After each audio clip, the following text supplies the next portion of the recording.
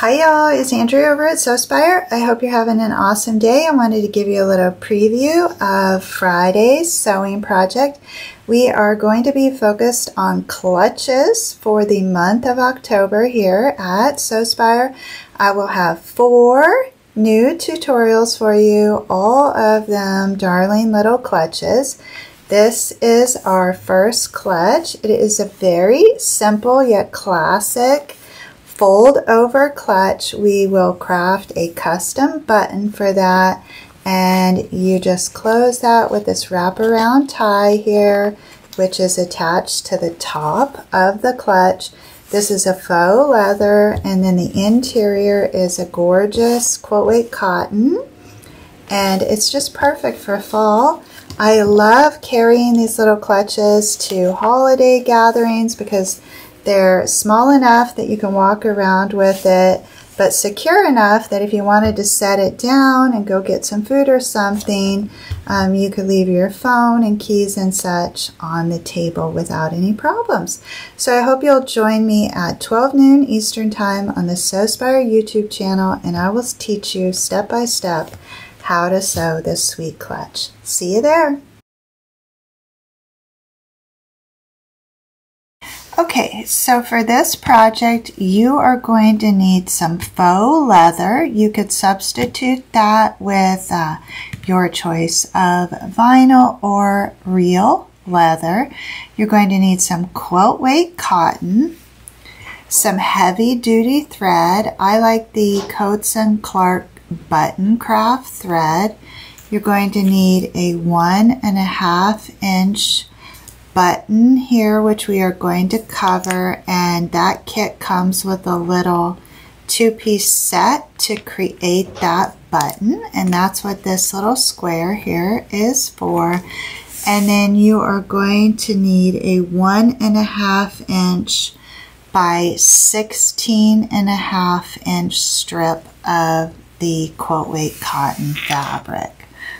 So I am working today on a Juki 2000 QI, and it sews through the faux leather beautifully. So I'm going to take my faux leather, which measures 9 by 18, and it is not backed with anything, and I'm going to position that right sides facing so that I have a 9 by 9 inch piece of material here, which I'm going to use a 3/8 inch seam allowance and stitch down both short sides.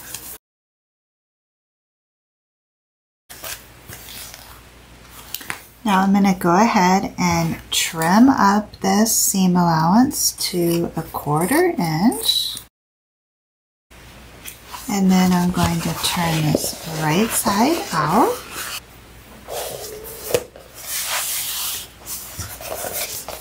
It's a gorgeous chestnut color, and so this will be the exterior of my clutch. Now I am going to take the like size piece of quilt weight cotton, which is 9 by 18, and backed with Decoville white, and I'm going to fold that right sides facing so that I have a 9 by 9 square. Same thing, using 3/8 of an inch seam allowance. I'm going to stitch down the right and the left hand sides, and then I'm going to trim that up to a 1/4 inch, and this one will remain wrong side out. I'm going to fold over that top edge a 1/2 inch. The Decoville light presses very nice just with your fingers.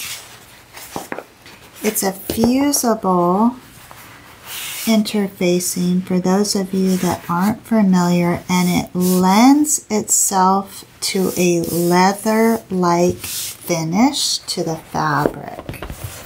And it is this Decoville light that is going to give my clutch its structure. Now the next thing I want to do is to craft my little tie, which is going to wrap around my button closure here. So this needs to be very skinny and lightweight. So I have taken a 1.5 inch strip of that cotton quilt weight material. I have pressed that in half long ways. I have folded over one of the short edges 1/4 inch, and then I've brought those outer edges inward to meet on that center press line, and then I press that over again to create a long skinny strap that has one end that is finished. Now I want to stitch down that open edge first, and then I'm going to have a look and see if I really need to stitch across the opposite edge or not. This is a pretty skinny strap. So before I can go any further, I need to go ahead and craft my custom button here. So this is a 1.5 inch blank button, which you can find at your local fabric or craft shop. And then again, I have my 2.5 inch square, which I have backed with the Pellon 808. And so I'm going to use the little tray here, and I'm going to center that fabric square on that tray, and it's translucent, so you can see what will show up on your button there. So I take my button and I put it dome side down, and I just want to push that into this little clear cup, and that's really pretty. That turned out so gorgeous. I love making these buttons. Now you may be able to fit the remaining material inside of your button there. I like to trim mine up just a little bit, so I open up those edges here and just primarily take off those pointy corners. You don't want to take off too much,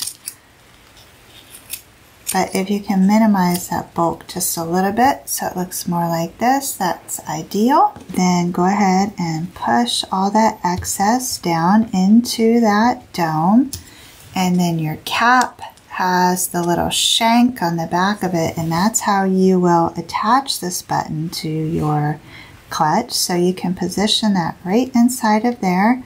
And then this blue cap here is what you use to plunge that shank into the button, and you can do this with your hand. It shouldn't take too much strength, and you just move around that and give that a good press with your thumbs, and then check and make sure that that's situated nice and even in there. And now you have a sweet custom button. These are just so fun to make. All right, so I want to attach my button to the lower quadrant of this clutch near the base, right at center. And so I'm going to roughly get the positioning by folding my clutch over. And it is pretty important that this be at center. So my clutch right now is 8 inches wide. So I'm going to center this button at 4 inches. And I'm going to come up 1 inch from the bottom of this. So that's going to be right about there. So from the shank on these buttons, it's going to be up 1.5 inches at center. So I'm going to take a generous cut of my button craft thread here. If you are not familiar, the button craft thread is nice and thick. It's very easy to thread the needle, and I like to double that over. And I'm going to come in from the underside of my leather here, and remember I'm coming in at center, 1.5 inches up, and I'm just going to poke that needle right through that faux leather.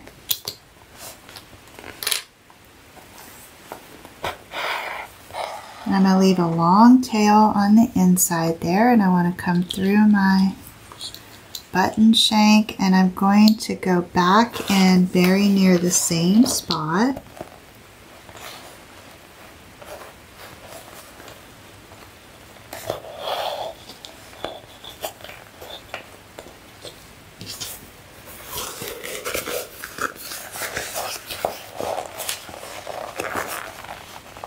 Okay, so I want to bring my thread nice and even, and then I'm just going to tie multiple knots in that.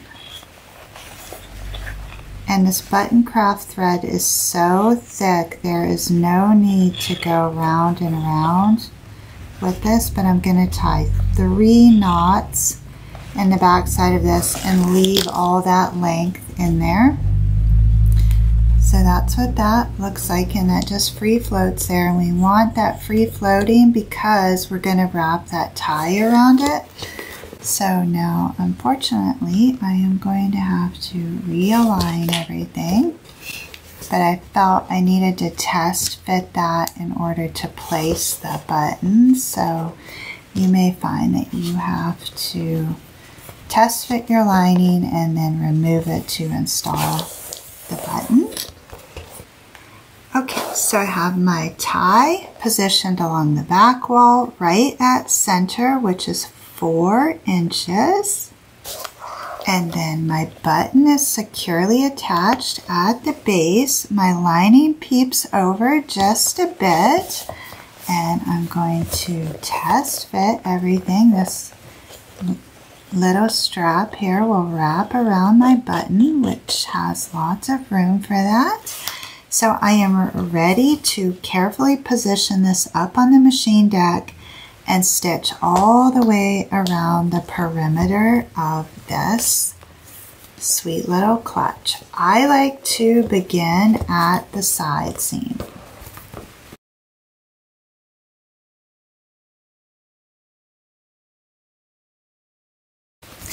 Okay, I have made it all the way around. It truly is the Decoville light on the interior, which is the secret sauce to this clutch. It has such a wonderful, substantial feel, and this absolutely feels like real leather as a result of that stable interior.